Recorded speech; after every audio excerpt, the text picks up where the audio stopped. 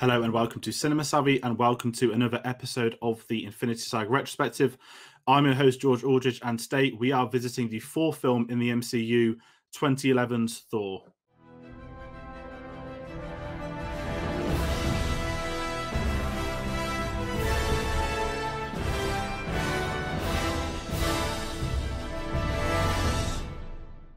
Hello everybody and welcome back to Cinema Savvy. It's myself George, and as mentioned earlier we are going to be talking the very first Thor film in the MCU. We're still in phase 1 in this Infinity Saga retrospective. I'm joined as usual by Christopher Garner, and we have another new person to bring to the show tonight. I'm delighted to introduce Charlie, who we have below. Welcome to the channel for the first time on a video as well. Thanks, good to be here. Exactly. I'm looking forward to it. I know he's not your favorite Avenger, and that's going to lead me on to the next question. As everybody gets introduced on this series, we want to know, for the people at home, who is your favorite Avenger?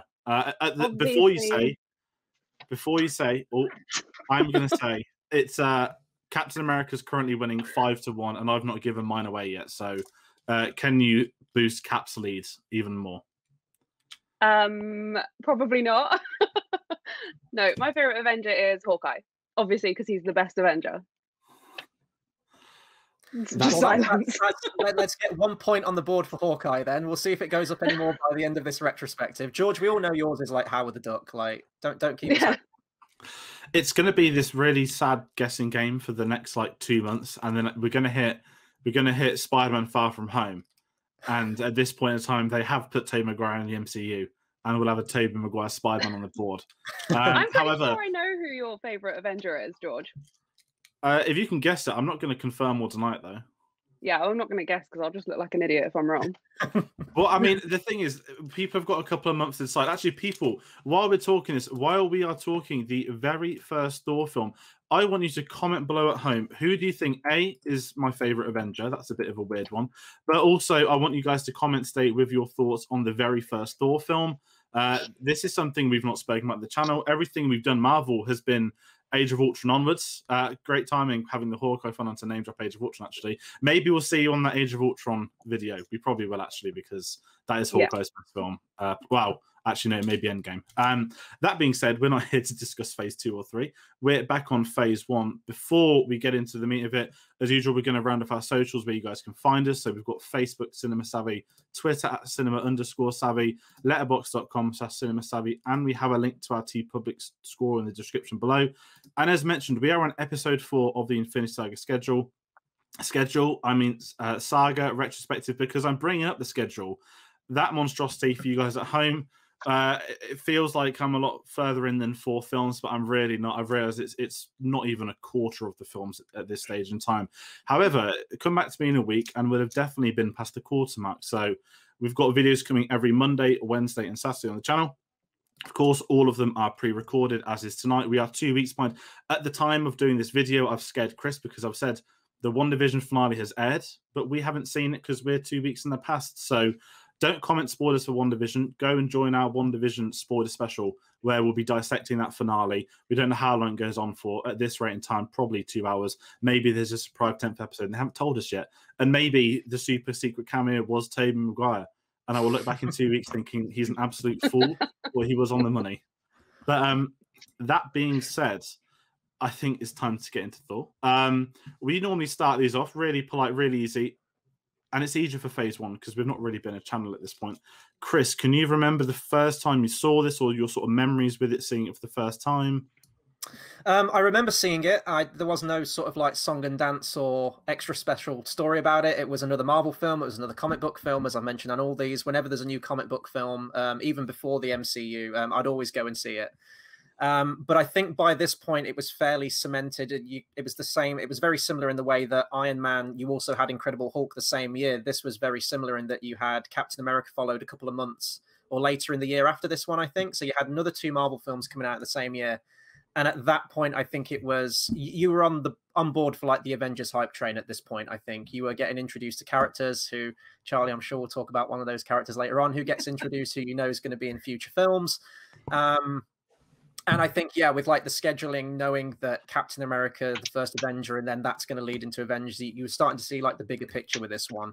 But Thor was a character, again, like I haven't read all the comics, but I love Norse mythology, so just the character really from that. But I actually think this was probably one of I think this was Marvel's first gamble. After the initial Iron Man and first getting that made and, you know, taking their first steps into it, like, right, we're going to try and get this thing going. Thor's one of those characters. I'd say that predates Guardians of the Galaxy as being that weird, kooky, colorful one that is almost impossible to adapt from the graphic novel page to the big screen. And, you know, with the director, Kenneth Branagh, they managed to do it very well. They stayed true to like the outrageous costumes, you know, like the weird Loki horned helmet, which looks absolutely ridiculous, but they make it work somehow in the film. And absolute, you know, hats off to them at Marvel for getting this film made, because this had quite a troubled production as well, I think, before this came out.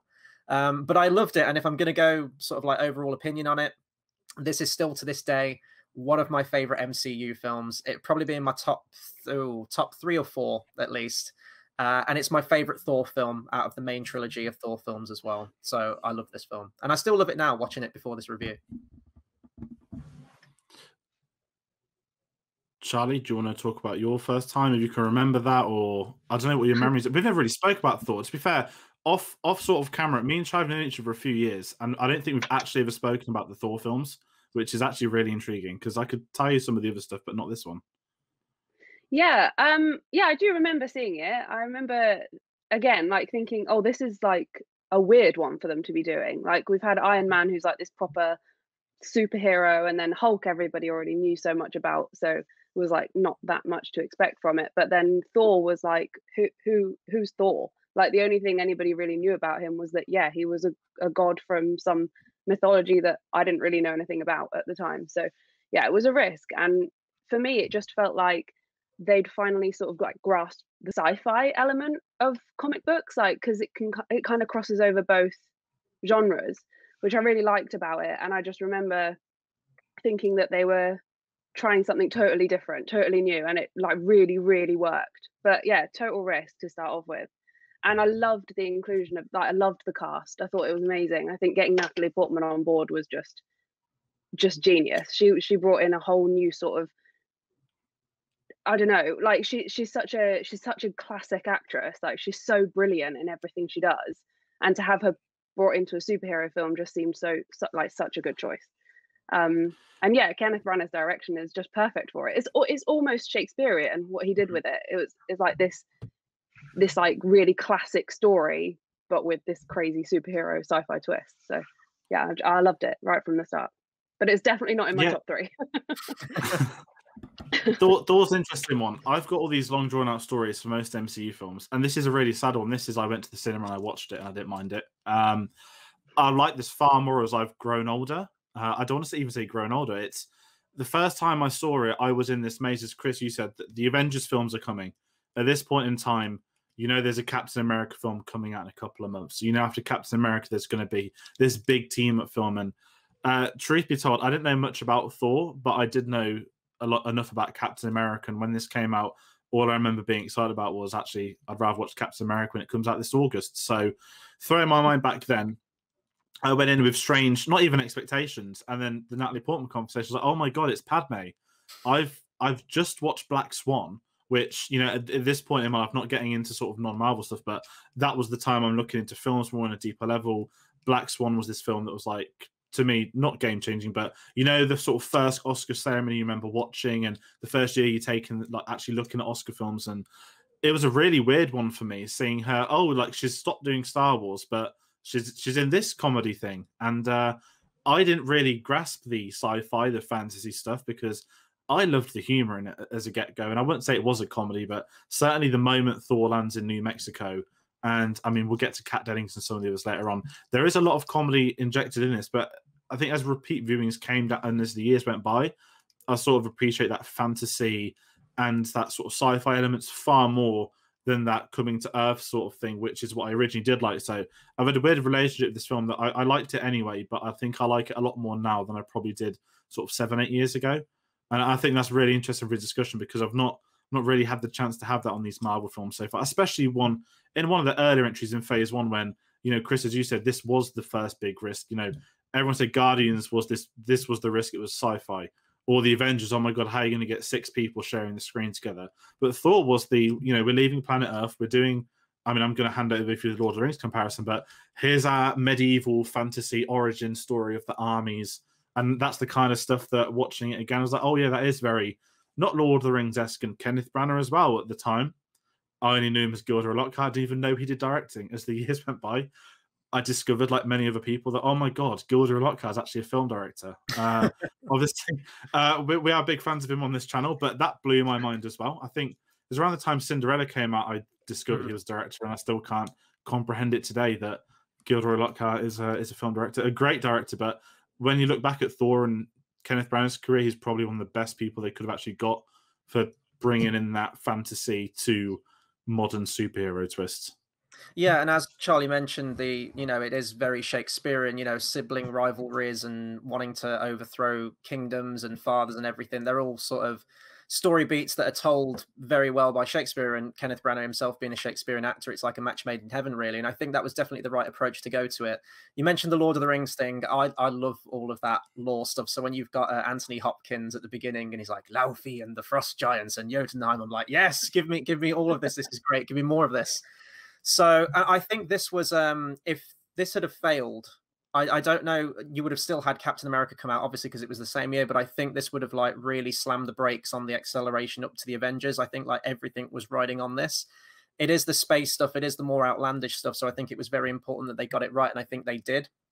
And I think that's probably why there's so many on Earth sections in this film. It's really a film in two halves. You've got like all of the great Asgard stuff, and I kind of wish that the film was more or less exclusively set on Asgard, because I think that's the most interesting stuff about this film. Is just visually it looks gorgeous as well, the way they imagined Asgard, and you've got the kingdom, and it almost looks like sort of like a pipe organ, like a church organ or something. That's how I always sort of like I identify the look of it. So I love the conceptual design of everything. And then we go to Earth and we get like this kooky comedy, and Kat Dennings is there just for comic relief, and it's terrible and it's awful. And she's got better now. She's in WandaVision. But this was back in the days where she was first introduced, and they just suck all of my enjoyment out of this film when you get to those. And it's the very sort of tried and tested fish out of water stuff, and it might get a chuckle out of you, but I like the more in-depth stuff on Asgard and the relationship between, Thor and his father, and the rivalry with Loki, and just seeing Sif and the Warriors 3 and Heimdall. Like, I love all of that stuff and the interplay between those characters in that kingdom. And I guess that's kind of a thing that's gone on with Thor films as well, that the Asgard stuff to me is always way more interesting than anything that's actually going on Earth. But I guess they put the Earth stuff in there so that viewers weren't completely alienated by this entire, set on Asgard world.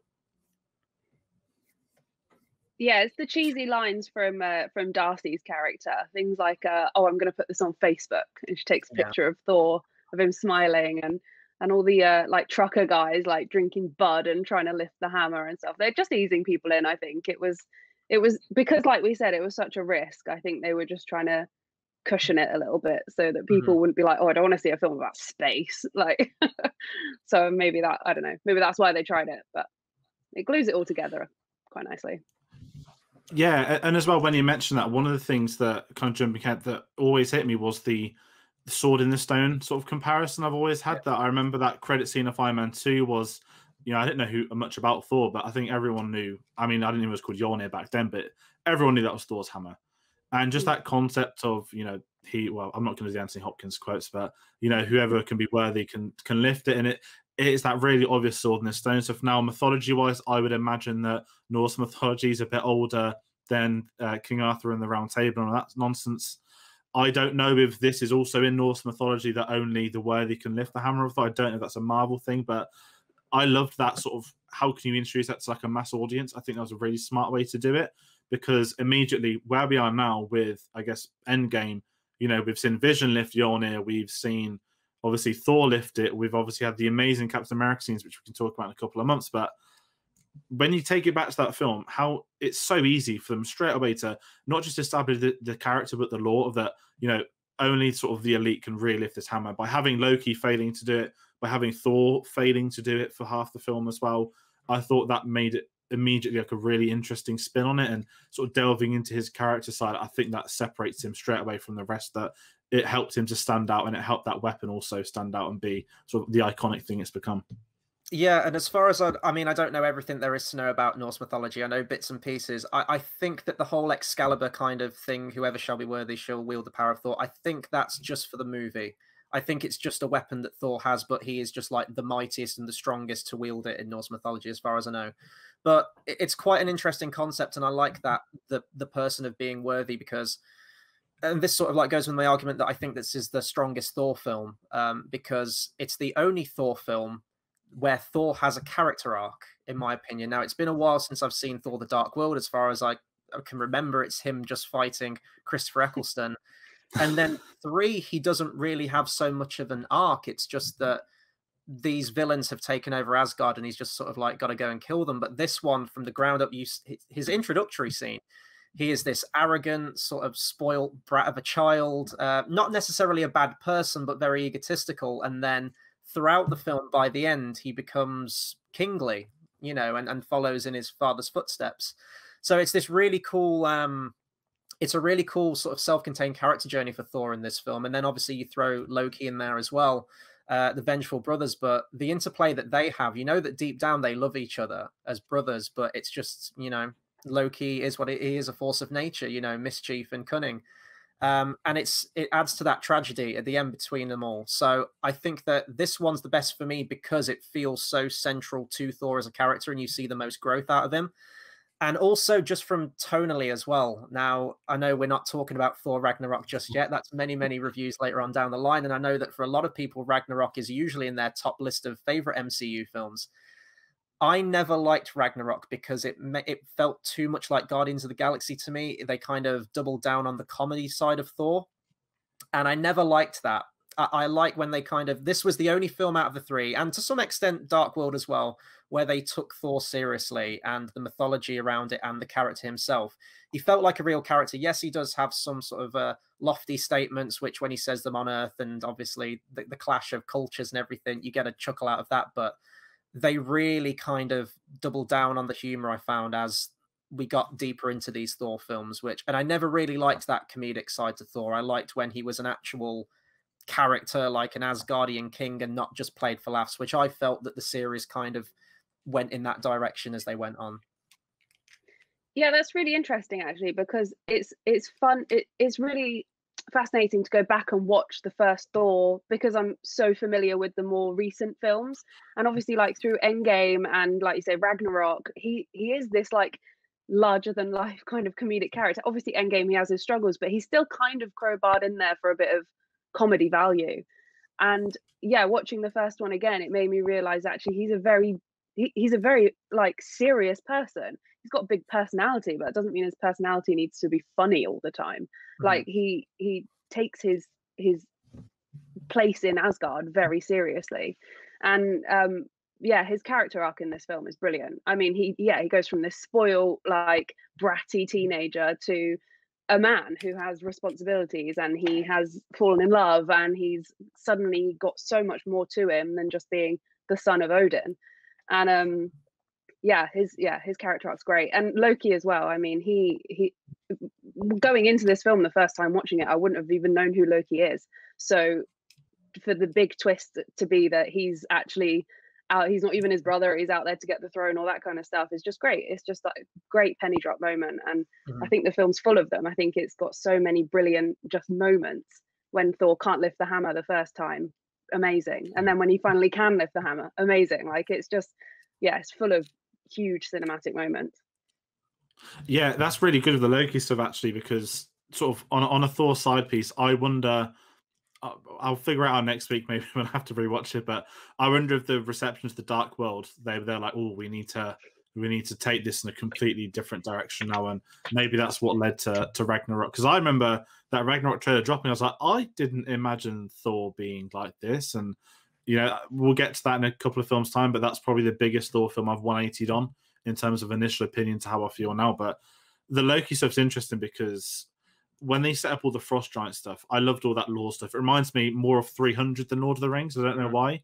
But again, it's whenever you've got someone with a great voice doing a voiceover, giving an origin story to a world, to an environment.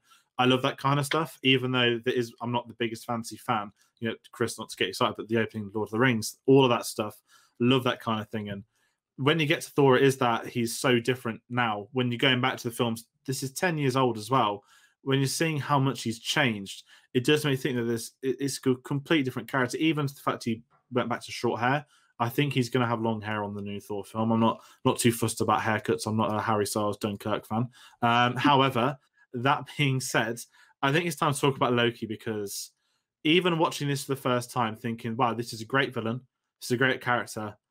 I am truly intrigued to think how many people would have sat there saying, oh, in 10 years' time, he's going to have been in 5 more Marvel films, and he'll be getting his own TV series spin-off, because Tom Hiddleston is fantastic in this. And I don't mean this as a criticism. Loki has changed 180. As much as Thor's story has changed, they've switched characteristics of Thor.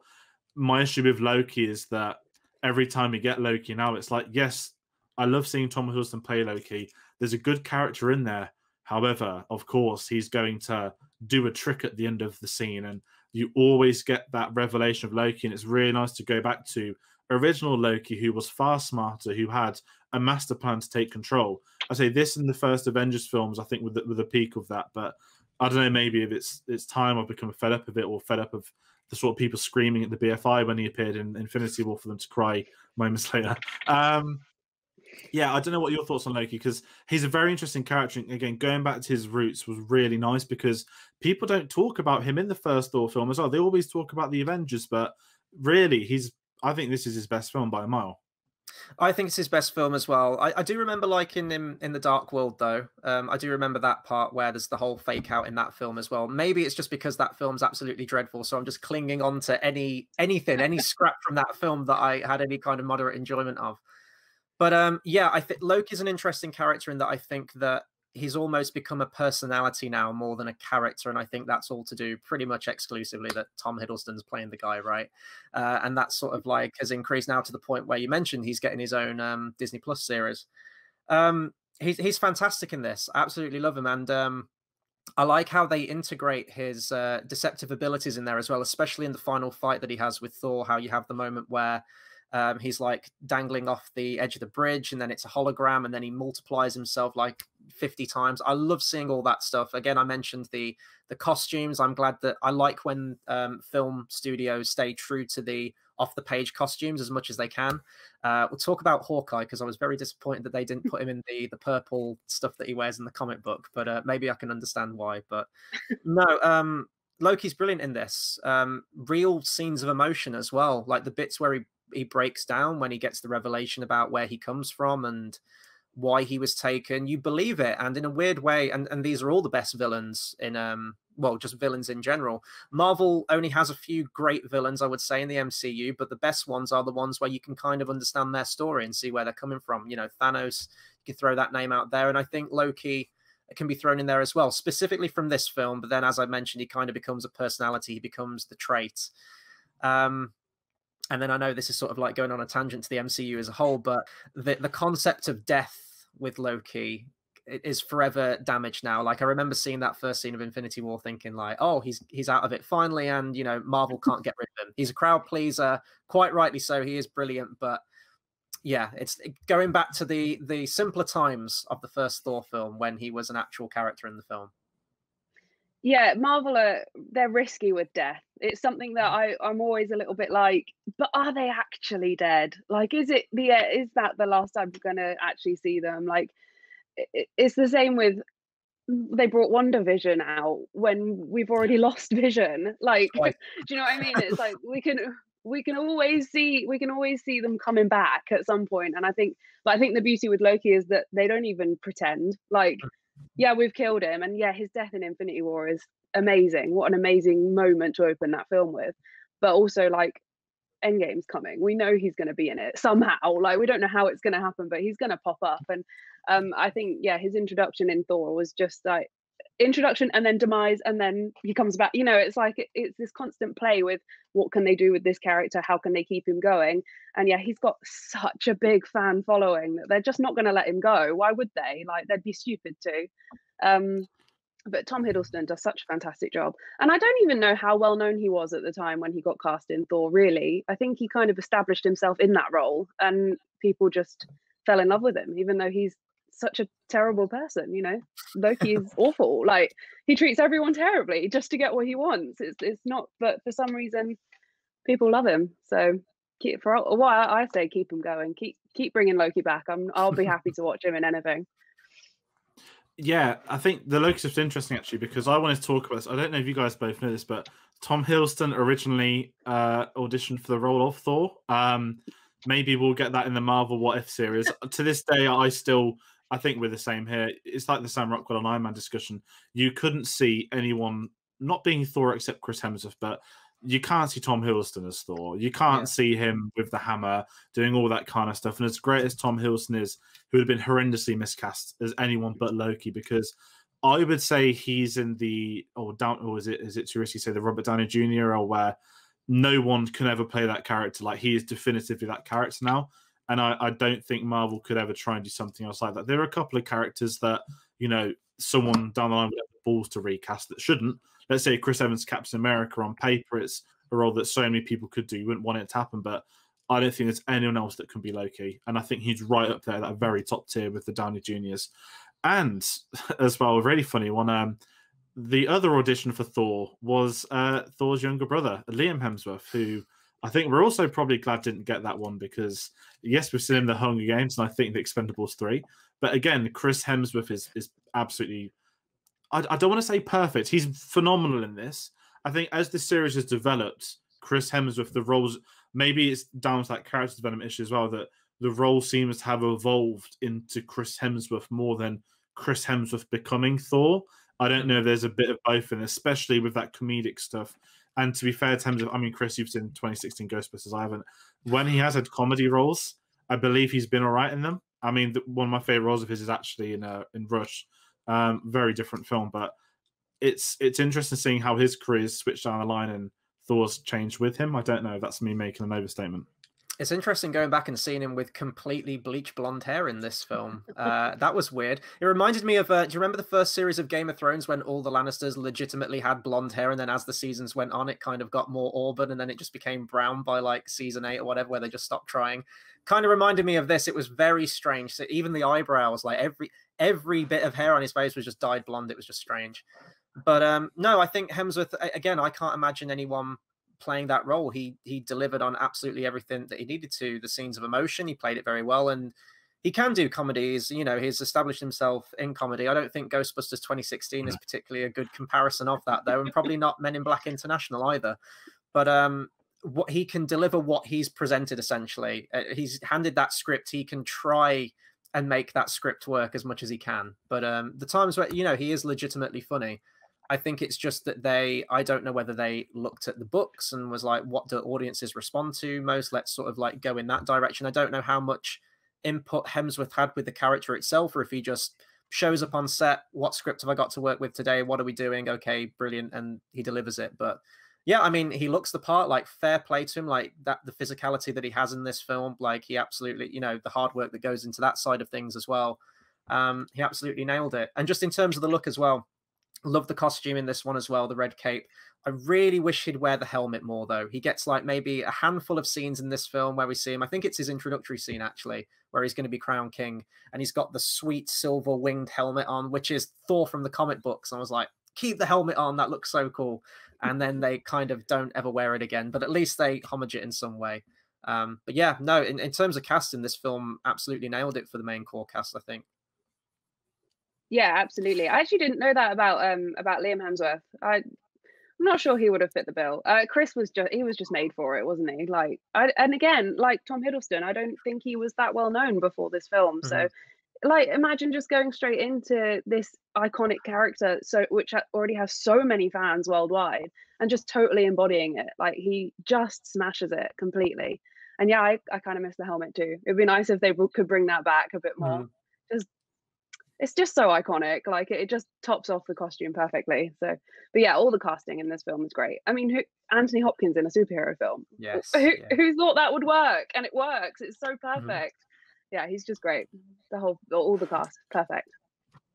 Yeah, I was going to say actually a conversation about Odin, because he's another character that, as the films have progressed, you've had far less and less of. And Anthony Hopkins is fascinating because at the time of recording, the Oscar nominations aren't out, but he is one of the favourites to be up for it again in The Father. And I'm not saying he's had a De Niro, but suddenly Anthony Hopkins was doing comedies and not really dramas, and then he cropped up in the Marvel film, and then he was doing weird comedies again, and now we're seeing sort of not like a resurgence, but we're seeing him in really good roles again. And certainly of the Thor films, I think as Odin, you can't really go wrong with it. If you've got this sort of Norse mythology, this god who is the king, who's going to be the person that tells those stories.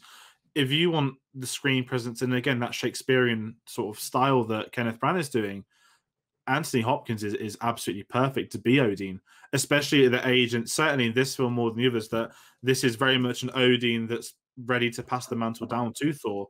You need that sort of elder king, and I thought he was phenomenal in this. And it's a shame about the sequels that we don't get as much of him, or we don't ever get him being as good as he is in this, but I think he brings a gravitas to the role. And I think, again, that film, when you look at this, because even Idris Elba as Heimdall, when they made the first one, Idris Elba wasn't the name he is now. They got very lucky that he got bigger between the films. And I think that's why Heimdall obviously got more stuff to do in the later Thor films. But I think Kenneth Branagh absolutely nailed the casting for this. Maybe the human side of it's not great. Not the human side of it, sorry. The Earth stuff's not the best. And, you get some very two-dimensional SHIELD agents as well, that kind of stuff. But for the mythology side of it, I thought was perfect. Yeah, Anthony Hopkins is one of my favorite things in this film. He nails like the drama as well, but you can also tell that he's chewing the scenery in a lot of scenes as well. I'm trying to remember the scene. There's a bit where he's Thor's back talking to him, and he almost goes like, "Eh!" Like it's just he's having the time of his life in this costume. He must think like, "How did I wake up here? What the hell's happening?" But there's enough of the dramatic moments, and I mean, he's Anthony Hopkins, for Christ's sake. Like the guy, the guy can deliver, and he absolutely does. And similar to Thor, and like most of the characters surrounding Thor, as the sequels went on, by the time we get to Ragnarok, Odin's just completely so far removed from the character he was in this film. I remember seeing Ragnarok for the first time, and I know everyone loves the comedy in it, but they really just doubled down with the comedy in that film. And when it got to Odin, and I was seeing all of his little shticks and antics in that third film, I was like, look how they massacred my boy. Like, how did we go from how Odin, All-Father, to whatever the hell he was in that third film? I don't remember much of him in the second film, I must admit. I'm going to have to go back to that, I think, and just watch that in my own time, if I can force myself through the Dark World one more time. But yeah, no, he's brilliant. And all the supporting cast as well. Like, if I'm just going to throw it out there, I need to check her name, actually. The actress who plays Sif. I really like her in the film as well. All of these, Jamie Alexander. Yeah, that's it. Brilliant. Where is she? I think she's coming back for Thor 4, hopefully. It'd be nice to get sort of wrap up to her character where she's been this whole time. And also, oh God, I'm useless with names. The actress who plays Frigga, Renee Russo. I really like her as well as Thor's mother. Obviously gets more to do in the second film. Yeah, I love all the interplay. As I said, that's all the strongest stuff for me, is all the characters and everything and all the relationships at Asgard. Yeah, I think Sif is a great character. I really wish she was utilized more. I think there's a lot more story from her, obviously, like to do with the sort of background love story that's going on, but also I just think she's an absolutely fierce warrior, and I'd really like to see a bit more of that. I think that is one thing that is a little bit lacking in this film, is the female representation. A lot of the female characters are just there either for comedy or for romance. And I mean, Jane's a strong character, but Jane was put in to be a love interest. And it would be really nice, obviously, with Thor Love and Thunder coming out and Jane coming back, hopefully they're going to really, really power through with a bit more girl power, I think. Would be nice to see. But yeah, I mean, she's not a bad character, but I just think it'd be nice to see a bit more of her. And also Sif, be great to see what else she can give other than just doughy eyes every time she's on screen. Yeah, no, that's a really good point, actually, because obviously in Ragnarok they do kill off, they kill off not Lady Sif, but the other three in that short moment where I don't know if anyone actually cared. I think that was still my impression watching it years later. I cared. I cared. The guy who looks like Gimli. What's his name? Volkstag is his name, or whatever. Yes. That eats like a whole boar or something. Yeah. Yeah, and and they leave her alive. They just don't put her in the film. And Chris, not to bring your favorite Star Wars film into it, but it's kind of reminds me of the Knights of Ren, that Ryan Johnson takes over this film, and he's kind of there like, well, there's no place for them, but they're not mine, so I'm not going to kill them off, so I'll leave it for the next guy. And I think Taika did that with Lady Sif. I think otherwise he would have brought her in, he would have killed her off, and I think she was on Agents of S.H.I.E.L.D. at some point or something like that. So it's clear they want to do something with her, and I think Taika probably just didn't know what to do or didn't have a story to tell. So basically, what you said, Charlie, as well, I think it's the same with Jane. That I think what surprised me about Natalie Portman going back to this film is that she doesn't strike me as the type that just signs up to play those romantic co-leads anymore. And obviously, she had the big falling out during Thor 2 filming. I think that was more down to the Patty Jenkins treatment, and obviously how she left quite last minute and stuff like that. And it does feel weird seeing, because I think with Natalie Portman, you can look at her career in sort of chunks. You've got the sort of the teen years, you've got your Heat, your Leon, the Phantom Menace. Then you've got, whilst the prequels are happening, you've got her taking on the really serious roles in between those films. And we know that she had the displeasure of the Star Wars at the time. And then you kind of get to Thor, and it's like, well, she's just dropped her Oscar win. And then you've got, Chris, what's that one you always joke about? The awful James Franco one. There's like an awful comedy with her in it, James Franco. It's a weird Archer thing. Is it Year One? You know, is that something like that.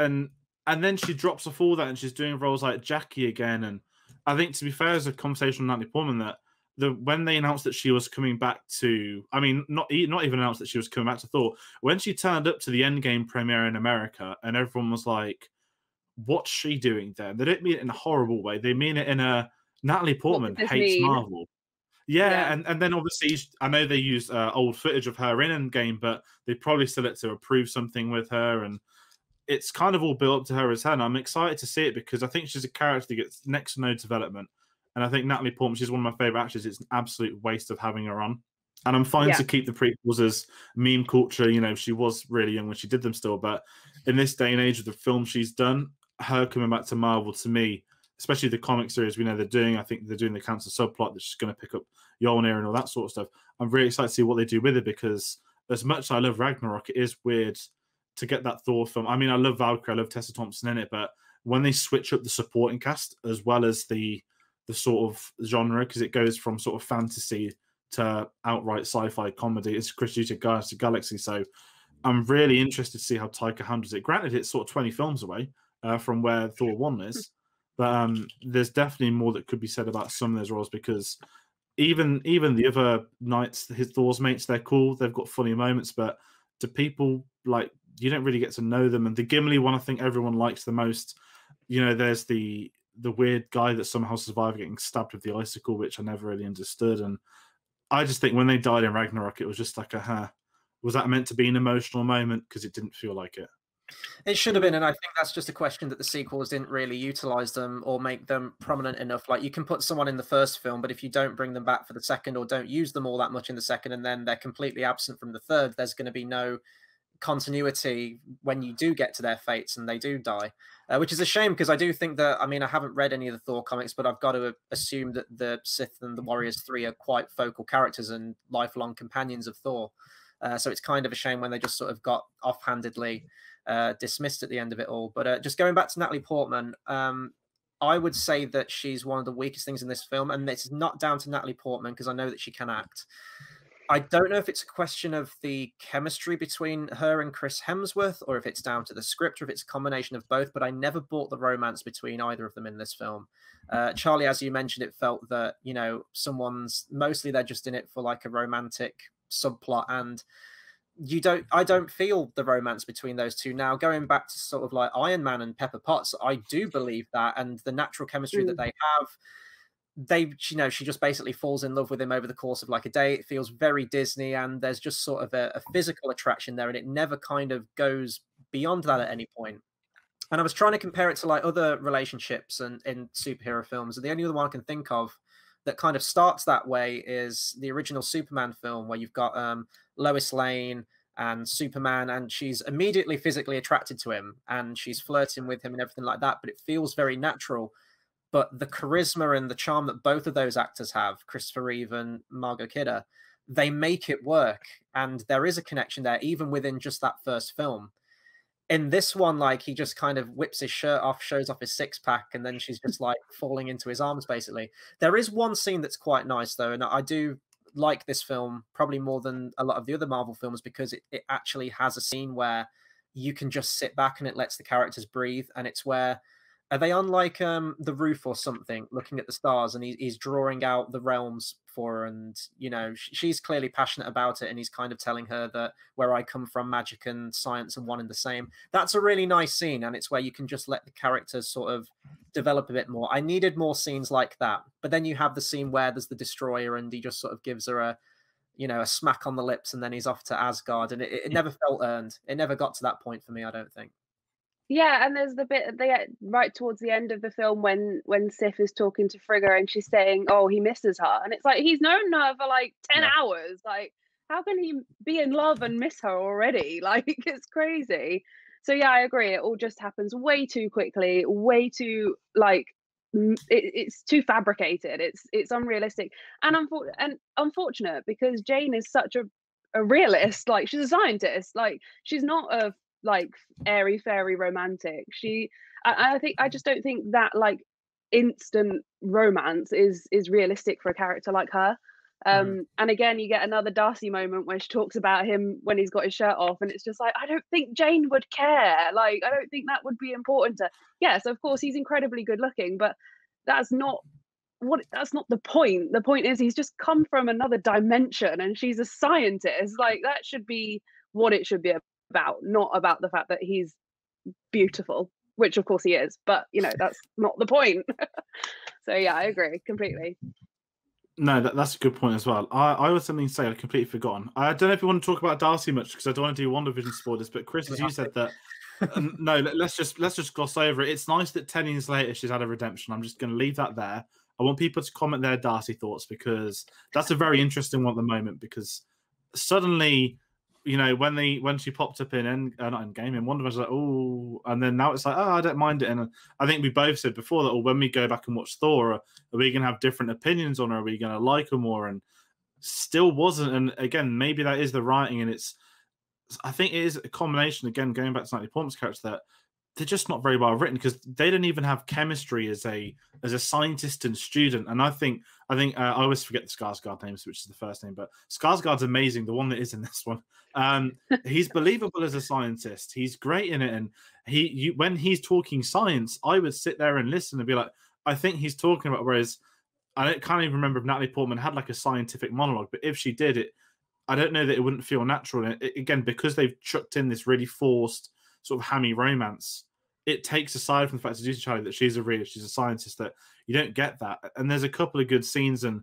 I think their chemistry is lacking, and maybe that's led down to other stuff done. I think Tessa Thompson and Hemsworth are far better together, and that's why they put them in Men in Black and realised that Taika Waititi's the reason it works. And I kind of wanted to use that to move on to, I know I'm kind of jumping ahead, but sort of talking about character relationships with one another, going back to sort of Loki, one of, to me, the best scenes in this film is Odin and Loki down the bottom of the stairs. When they're having that talk about the revelation that he took him as a child, that feels like acting. We spoke in our Malcolm and Marie review about it as well, that when you've got two actors just going at one another, it's always really interesting to see how they do it, how natural it feels. And I think Hiddleston and oh my god, I almost said Gwyneth Paltrow. What the hell am I on about? Anthony Hopkins. Anthony Hopkins. I don't know what else going on. I don't want to see Anthony Hopkins as Pepper Potts. Thank you very much. That'd be a very, very different film. It'd be funny though. Very weird. No, when those two are going at each other, it's kind of sat there like, how do you get a scene like that?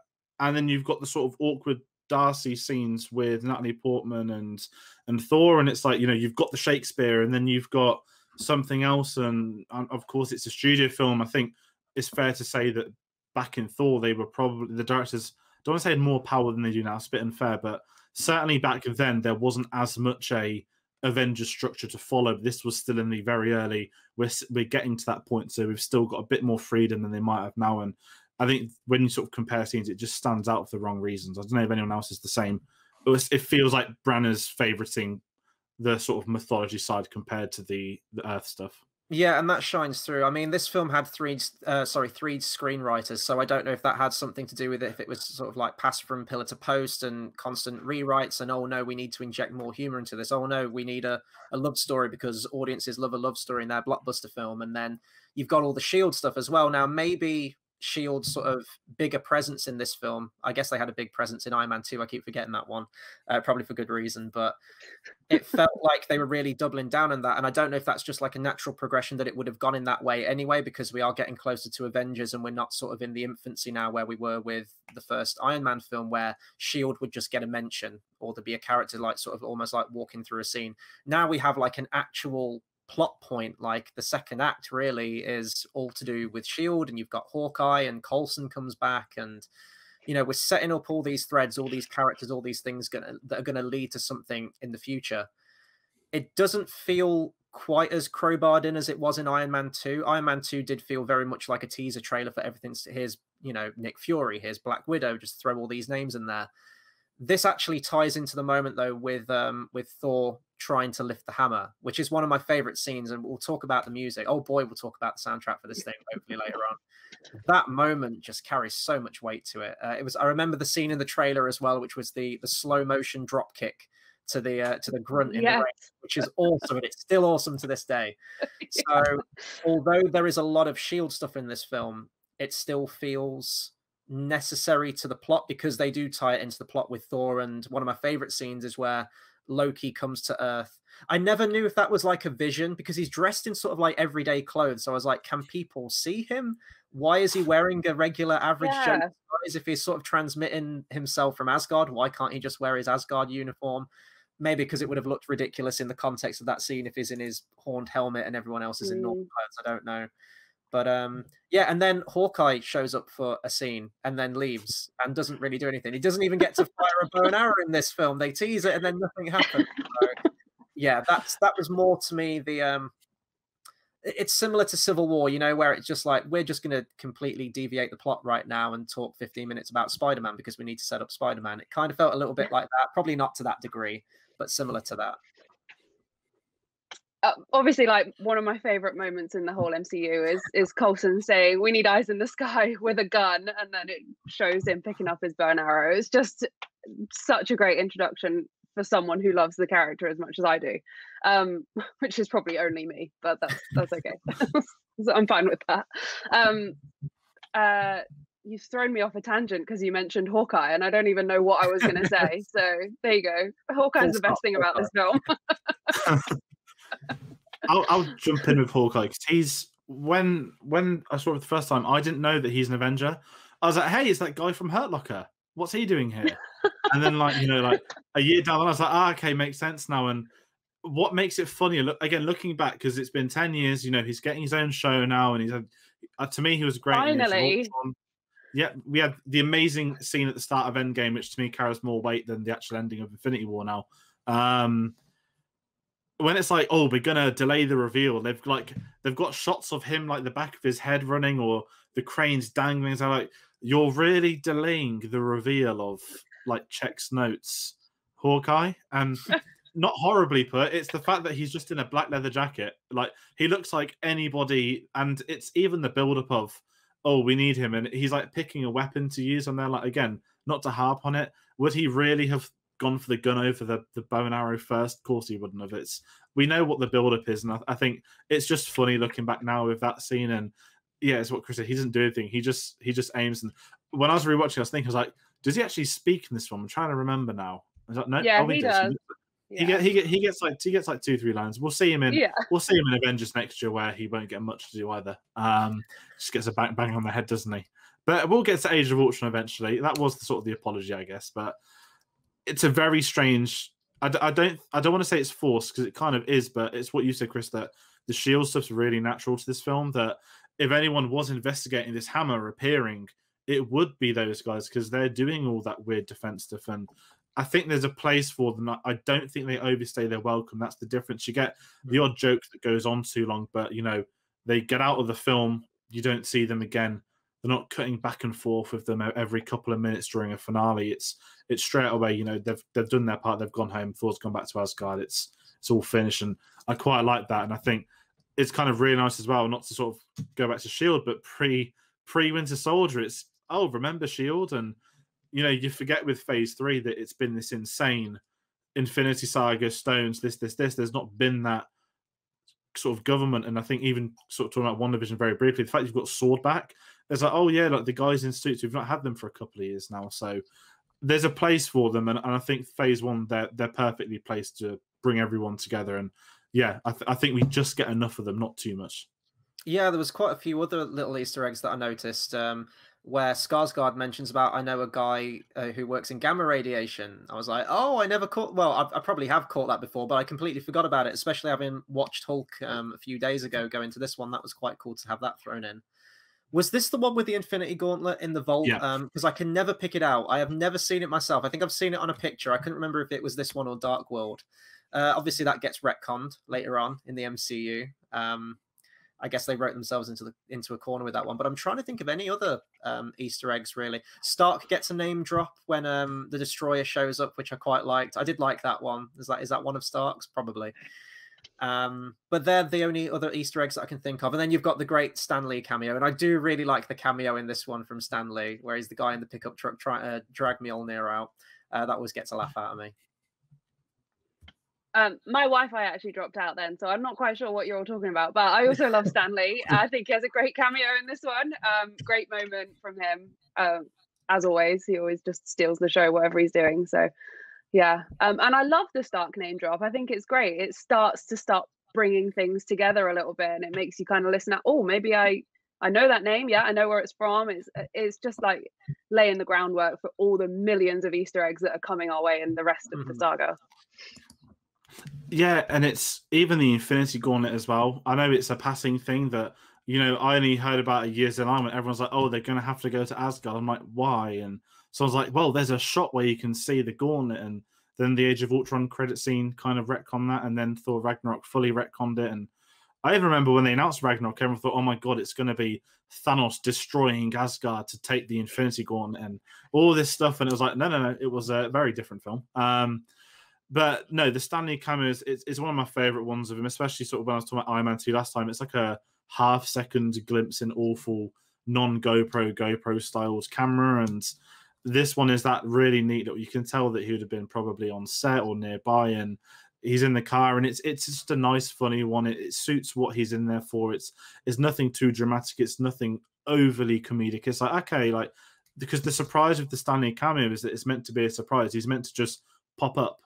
And that there he is, and him being the guy in the car as well, I think was great for it. So I really like that one. There's also a great moment from Frigga when I don't know if you might have said this when I dropped out, but when Odin is about to announce Thor as king of Asgard, and he says, "As my firstborn," and Frigga gives a look. There's a look there, and it kind of almost implies that actually there is another one, but she's not here. And I don't know if that was implied or if it was planned out or whatever, but it's a great moment. Oh no, I didn't catch that. Yeah, I didn't think. What I did clock, which I don't know if it's kind of similar, is that one of the lines Laufey says to, I don't know if he says it to Tom Hiddleston or to Thor. He says, "Your father is a liar and a thief," and I'm kind of there like, well, in Thor 1, it's like, no, he just sort of conquered your land. Then Thor 3, like, it's the sort of really good post recently on social media about sort of the indigenous people, the tribes sort of taking over, and that represent that in Ragnarok when Hela's like, Odin's covered our history. We were doing the pillaging, we were doing the thieving, we were doing this. And I wouldn't say it's intentional, but again, looking back as the years have gone by, like, oh, there's maybe something in that. And I like those kind of things, even if it's not intentional. It's like that kind of, we've all studied film, the three of us. It's that when you're at school and they're like, what does this scene mean? I'm like, but it's just someone's hand. And they're like, but what does it mean? Yeah. It's that kind of thing. And I live for stuff like that. And I love the fact that Marvel's got big enough. Certainly it's got a bigger history than Star Wars. But what I've learned recently is that Star Wars was the only thing you would pause frame by frame. Now, I think more so WandaVision, Marvel to me has reached that territory that it will be a frame by frame analysis of someone on Twitter later that day, and you will spot things that come up. And we're not going to spoil any WandaVision stuff in case, but we are seeing more of that. And I think the Thor film, certainly in Odin's Vault, has all those kind of little Easter eggs and those sorts of things. Yeah, absolutely. I mean, the one that I'm not going to go into it. We'll probably discuss it on a, well, this is pre-recorded, isn't it? But we'll probably discuss it at some point. George, you sent me a TikTok video of like a theory that someone posed regarding WandaVision, and these people go in deep on these theories. This is a thing with Marvel now, and it's kind of making me go, now, did the people at Marvel, Kevin Feige, everyone around that, are they just sort of going back and cleverly retconning things just on happenstance, or are they actually setting this up 5 or 6 years ago and know where it's going to lead? I think it's probably a bit of column A or column B. Probably now they have a plan. Back then, who knows? Maybe they were sort of like hedging their bets and seeing how Avengers would go over. I'm going to see how much money this film made, actually. I did make a decent amount. So it was done on a budget of 150 mil, made about 450 mil. So especially around that time as well, that's sort of like a modest amount that it made. So that was good. I'm trying to think of what else we can talk about this one. Should we talk about the soundtrack? I was going to say, I know you want to talk about the soundtrack, and we've not got to yet. So yeah, go for it. This is something that I've not really thought of much until me and you were chatting recently. Then you were sort of like, the soundtrack is this, and yeah, I'm going to hand over to you. Patrick Doyle's soundtrack to this film is easily, next to Sylvester's, the best MCU soundtrack in my opinion. And I think it's absolutely criminal that they didn't use any of the main themes or motifs that were made in this film in any of the future Thor films. I think the main theme from this film comes back very, very briefly at the end of Ragnarok. But Ragnarok had its own soundtrack. It was like a very 80s synthy soundtrack, and it didn't sound anything like what Patrick Doyle did with this film, to the point where when the main Thor theme came back in at the end of that film, it almost gave me like tonal whiplash, like, oh, we're going back to the original soundtrack. And I do love the soundtrack to Thor: The Dark World as well, but it used none of the same themes from this one. Thor gets a theme in this, which I think is such a shame that they never carried that on. That's sort of like one of my biggest criticisms of the Marvel films overall, is that you never really had any kind of musical themes carrying over. Maybe with the exception of Captain America and the main Avengers theme, there's no sort of identifiable theme you can attach to any of these characters. And I feel like we got that identifiable theme with this one, but sadly, because it never got used, therefore it's not really identifiable. It's just sort of another random soundtrack that's thrown in there. But this is one of the few Marvel films where I will gladly listen to this soundtrack in isolation. It's fantastic. It hits all the emotional beats. Thor's theme's great, and you can play it triumphantly, or it can be played in a completely different way where it's somber and emotional. And especially when it hits that ending where the music builds and then you hit that credits and you've got like the camera whizzing through the galaxy. It's fantastic. It always gives me like the highest highs when I get to the end of this film. So very underrated score, Patrick Doyle's score to this film. And it's, yeah, as I keep mentioning, it's a shame they didn't really utilize it more or continue it forwards. Yeah, I would have liked to have seen some more soundtrack score themes throughout the Avengers films in general. I mean, I absolutely love Cap's theme. I love when that comes in, when Tony hands him the shield in Endgame. I think it's such a beautiful moment, and it's a moment that is built because of the music. And it is a shame that Thor didn't get that. I think, yeah, his character deserved it. But that being said, I haven't really listened to the scores much on their own other than Endgame. It's one of my favorite film scores of all time. But since doing so, since becoming familiar with Endgame, I have picked up some of the older ones, and I really do love this one. It like you say, it just stands out. It stands out above the rest of them. I can be listening to the 9-hour MCU playlist I've got on shuffle, and a track from Thor will come out, and I'll just know instantly that it's the Thor score. So yeah, it's definitely it's up there with one of the best. Yeah, this is a weird one for me because I'd never listened to it, because I'm not gonna lie, I still actually haven't. I should have done in prep for today. Watching the film, knowing what Chris has said to me online in the past, I was like, I'm gonna really start. And you get that when you mentioned when he walks down, when it's the sort of ceremony, you get the triumph and stuff. But again, it's that Lord of the Rings comparison, that when they're going through the history, it's when you get soundtracks that work. So I'm not saying it blends into the background, but when you've got a definitive voiceover, you're thinking of that. But really, there's a great soundtrack behind it, also telling the story with you. And I think this film has the best original score, certainly of the Thor films. And even what we've kind of spoken of the Avengers, that I was watching a later MCU film last night, and I was like, oh my God, this theme was used in Endgame. And it's not hard to guess what film that was, but it was kind of there, like Chris, right, that why don't any of these Thor films get used again? Even in Thor 2, they kind of have the origin soundtrack for the main MCU theme, and then Chiquina came in and did it properly down the line. And it's one of those really weird soundtracks where I kind of want to go back to it, and it's a shame they've forgotten it. I feel it because there's been XYZ films since then. They didn't want to go back to it because no one else has, and if they went back to it now, it'd be like, well, where's it been for 10 years? And I think it's a massive shame when you get certainly franchises that do that with the soundtracks, that you're lacking the consistency.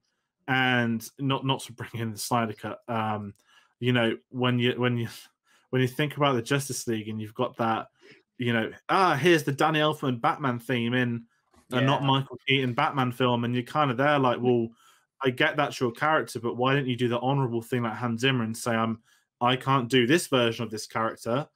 I'm just going to bring in someone else to do it for me. And it feels there's a bit of sort of composer syndrome where I don't know if they're trying to up one another, but, oh, well, I didn't make Thor's soundtrack, so I'm not going to carry on with what they did last time. And I don't like films that do that. I know Justice League's a weird example, but you see it very consistently, and very few composers come on board and actually take inspiration or follow up stuff properly. And it's a shame with Thor, because I think they could have built upon that, certainly the first two films. And I think when you get to Ragnarok, you know, you think of the Grandmaster Jam, and it's very, very techno and stuff like that. It's a completely different soundtrack too, but maybe we'll get something different Love and Thunder. I doubt it, but again, it feels like a fantasy epic, and you've got the score to match it. Yeah, and I think you mentioned consistency there with the score, but I also think that the Avengers film that followed this and the other Thor films I've mentioned, you know, the change of tone and consistency, it doesn't really feel in keeping with this first film. Even central plot points where this film finishes, even the post-credit scene doesn't really make sense in continuity of what we get. So at the end, the Bifrost is destroyed, and there's this really nice moment with father and son where, you know, he says that, you know, he wishes he could get back to Natalie Portman. Oh, no, it's Heimdall, isn't it? He goes and sees Heimdall at the Bifrost, who's standing guard. And he says, like, what can you see? And he says, like, she searches for you. But he can't get back to her because he's destroyed the Bifrost. Well, conveniently, then when we get to Avengers, Thor just shows up out of nowhere, and there's like an offhanded line saying, how much dark magic did... You know, yeah, the secret's only the Sith knew. How much dark magic did Odin have to summon to get you back here? And that's it, and it's explained. And, you know, it's fine because it's the Avengers, and we want to see them all together, and we want to see them punch aliens in the face, and we get that. But it's, you know, following on from where this teed up at the end, it feels like kind of a retcon and very easy.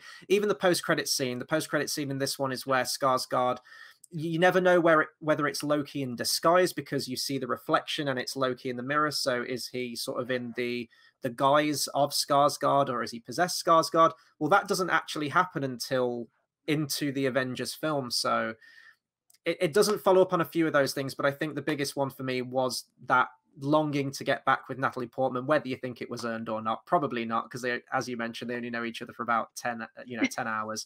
But it was a nice moment at the end. It was a nice emotional beat where you could go, oh, where's the sequel going to lead? But obviously you've got Avengers stuck in between, and you need to get Thor back to Earth. So that was kind of a bit of a shame, I thought, how they handled that.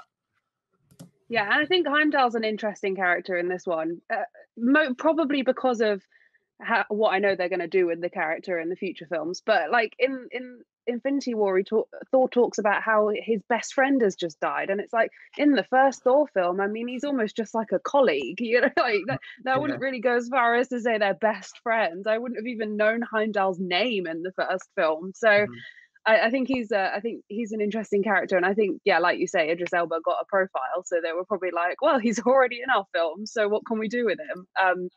Probably doesn't help that I'm not a huge Idris Elba fan anyway, so maybe that has something to do with it. But I just think he's a bit of a weird character, like an important character. But I much prefer, and you're probably going to both disagree with me, but I much prefer Karl Urban in that role. Not obviously different character, but same job. I love him in Ragnarok. I think he's a brilliant addition to the cast. I think he brings in so much more character than Heimdall has. I mean, who is he? He doesn't even do anything. Anyway. I won't talk about Ragnarok because I feel like I'm going to like... If Idris Elba had a shake weight, would you prefer him in this film? Say that again. If Idris Elba had a shake weight in this film, would you prefer him? I don't know.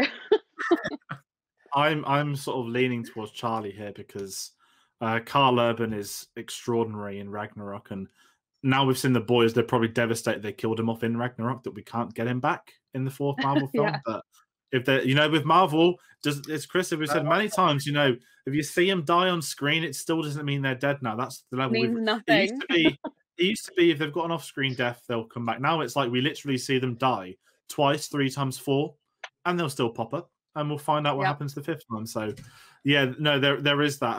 Kind of wrapping up the ending, and that's what I kind of like and dislike, is that we know he's got to come back in the Avengers. This is the first film, I think, where they do the whole James Bond credits thing, where it's like Thor will return in the Avengers, and it's like, yeah, we kind of know it. Just get to the credit scene, and you know, it's one that doesn't get a payoff. Now, this is what I should have really researched, but I don't know if Whedon directed the credit scene, or was it something that, you know, what's his name, Kenneth Branagh did, because in the Iron Man 2 credit scene, I think Favreau and Kenneth Branagh were talking with one another, so they could do it together.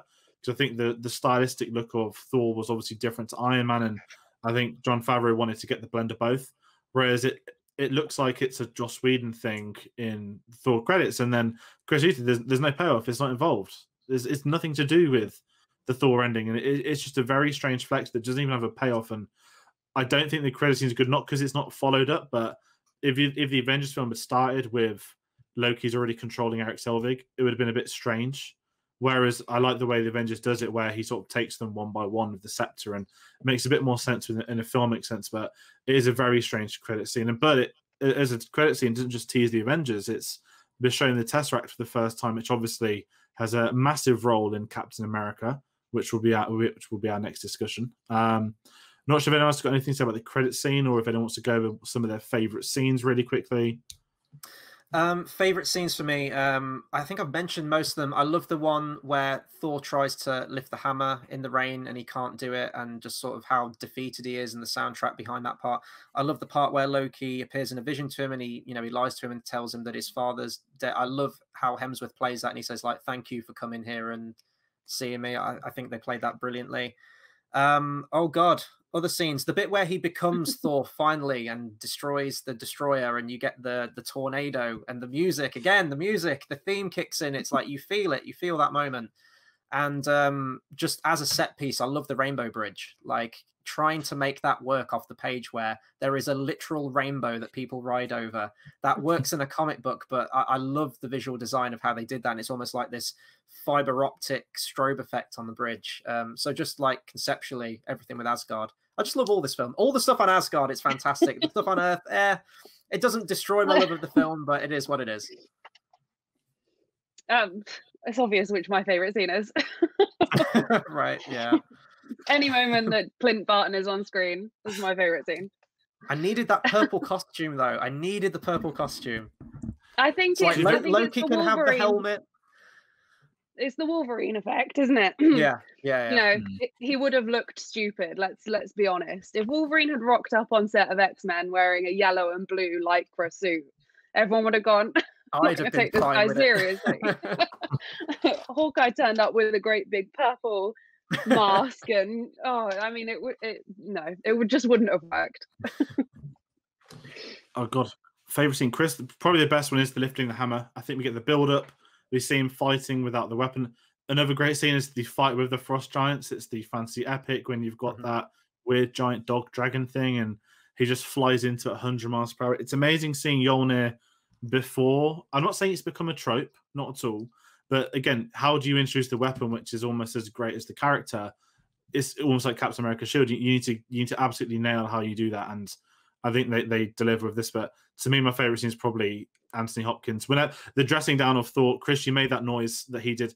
I can't remember. I was sending that to you as a meme yesterday. I don't know if it's sent. I'll actually have to check my phone later on to see if that went through. But anything of Anthony Hopkins just talking or acting with your actors stands out, and it just makes this sort of so much bigger than not bigger than some of the other films, but in terms of that acting, the profession, and that sort of snobbery, this is film, all that kind of stuff people do. Getting actual scenes, of great dialogue, family feuds, character development, all in the deliveries of the actors, not being seen with CGI and stuff like that. I think it's phenomenal, that effect, and that's why sort of Loki is very underrated. I think again, a lot of the Phase 1 films, I think people just glimpse over, pass by, because it wasn't the Avengers yet, and things weren't as consistent as they are now, and there's lots taken revisiting. I think that's the kind of point of this, that going back to Thor is made me not question Ragnarok, but it is that kind of what could have been. No matter how much I love what's come after, what could have been if things followed in that trajectory. And I think the Dark World had thoroughly destroyed that, which will be fun to get to next week. Absolutely. I'm trying to think if there's anything else. We didn't mention the Dutch angles, just really quickly. There's so many of them in this film. I don't know if that's a choice by Kenneth Branagh. I don't know what that is. I haven't seen many Kenneth Branagh films. I think he directed Murder on the Orient Express, didn't he? The remake of that, which I really enjoyed. Don't remember any Dutch angles in there. So maybe this was him experimenting with this film and then quickly gave it up afterwards. I don't know, but it makes you feel like you're on a ship that's sinking and like all the actors are just going to slide in the frame down to the corner. Yeah, that's the last thing I can say on the film. I love it. It's one of my favorite MCU films. It was really great going back to this one. Yeah, thoroughly enjoyed my rewatch of it. And I'm also really glad I don't have to watch Dark World like you might have to. It's just not something I ever really feel the need to go back to. I'd rather keep my memories of. Yeah, well, I would be. I would also be scared to watch it again. I like my memories of Thor to be Thor, the original Thor. But yeah, it's a great film. Very, very watchable. I say I'm scared because I don't think we've announced who's going to be on Dark World yet. So maybe I'm going to have to draw the short straw on that one and bite the bullet and watch it again. I think I'm busy that night. Yeah, I'm just kind of sat here like, oh, I've got one person, but not a second person. And maybe my some off-stream antics of getting people in has been difficult. That being said, I'm not here for the Dark World. Very fortunately, I think it's the better way of ending that sentence. But I want to know everyone's thoughts at home about the very first Thor film. Or actually, no, do comment about the trilogy because it's one of the weirdest trilogies, the least consistent trilogy inside the Marvel Cinematic Universe, inside the 3 phases, which is insane. And of course, Thor is the only character to get an individual 4th film, which is going to be new territory for all of us in 2022. So that's going to be interesting. But we want everyone to comment below with your thoughts on this film. If you do like the video, if you like the series, then be sure to share it and do subscribe. We've got videos coming out every Monday, Wednesday, and Saturday for this series. It's been an absolute blast having you back on, Chris, and bringing on for the first time Charlie. The next Marvel video is going to be Captain America, the First Avenger. Chris will be joining me on that one. He's been helping out big time in phase 1. I'm very excited to go back to that, probably because it is the most recent Marvel film I've watched, which was a very interesting double bill. Aside from that, we've got a lot of stuff happening on the channel. We've got our retro reviews, which are going to be carrying on every Tuesday. At the time of this video coming out, WandaVision is finished, so do check out our WandaVision finale. But that also means that next week we have the Falcon and the Winter Soldier starting up, which is maybe not because of WandaVision, was probably the most anticipated Marvel series, maybe not anymore. So if you do like the Marvel stuff, stick around for that. And we also have the Cinema Savvy Awards coming out every Thursday at 8 p.m. Now, what's also going to be a big one is, of course, the schedule for this. I've mixed that one up. Oh, well. So we've got 3 more videos a week. As I said, we've got Avengers coming after Captain America. Then we're moving on to phase 2. Everyone's scared of it. Thor: The Dark World will be coming to Iron Man 3. The real question is, will there be more than 2 people on that video? That's something we need to figure out. And for you guys to find out at home with intrigue, or if there is a Thor: The Dark World fan, do comment below and let us know you're going to be in that video. Not in the video, but comment below on that video, because we know I'll be thoroughly disappointed if there are loads of people saying that's the one they're the most looking forward to. I was going to say, you can see like one dislike on this video is going to be from that one Dark World fan. It's Christopher Eccleston. This is why are you giving grief to Malekith the Accursed? What did Malekith do wrong to you? But no, that is everything we can do. We'll go over the socials once more for you all at home. So the best way to find us is on Facebook at Cinema Savvy, Twitter at Cinema_Savvy, letterbox.com/Cinema Savvy, and TeePublic link is in the description below. And if you want to find Charlie, we have her Twitter handle here, which is Funny Old World. And Charlie, do you want to talk about some of the blogs you do and the websites you write on as well? Yeah, I write for the film magazine. I used to cover their box office, but obviously don't do that at the moment. So I've been doing reviews and opinion pieces on there, and then just my own reviews as well on my website. So you can just find me on Twitter. So do check that. We'll have a link in the description below. And once again, thank you for everyone watching at home, and we'll be sure to see you on the next one. Thanks.